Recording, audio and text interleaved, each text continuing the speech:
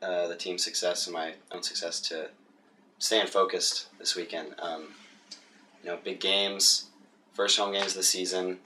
When it's time to get down to business and start playing, staying focused, making sure that preparation is in order, not screwing around. I'd say that's the key. In order to keep this winning streak going on the road, I think the team needs to keep its confidence. I think that having a sort of swagger and confidence when going out for games is important. The team is pretty collective this year and focused on what we need to get done. We're committed to the cause, win the league this year. So as long as we keep confident and know that we can go out there and win every game, I think we'll be all right. If I had a pregame playlist,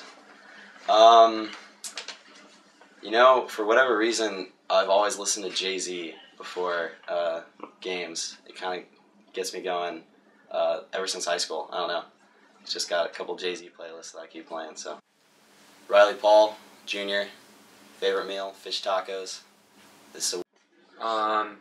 The biggest thing that led to our success this weekend was probably the fact that everyone was just confident in the way we were playing, and just everyone had that heart and knew that we've come back from games before, so we knew we could do it again, and just believing in the style of play we're doing also has helped a lot this season. What I contribute to the team the most is, I think, my positive attitude.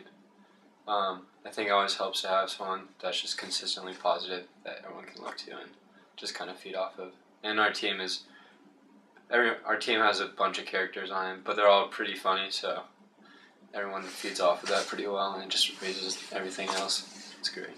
The most exciting parts about this weekend were definitely when Barsher and Riley, they both scored, and Barsher's been on fire. He's been scoring a lot, and so through that he's had a lot of chances to celebrate. And we've never in the past, I don't think we've been like a high scoring team in games, so with him scoring, all this celebration, it's really new. So being the little weird kid he is, he just likes to runs to the sideline, just get everyone pumped up, and running towards him with the whole team running behind you is just a great feeling, and just everyone jumping together and just being super happy and like knowing that we're going to score another goal is just really reassuring. And then Riley Paul, instead of doing the same thing as Barsha where he just runs across the sideline, Riley Paul instead runs to his best friend on the sideline, runs off the field and gives him a big hug, and so we all just had a giant mosh pit, and that was really good.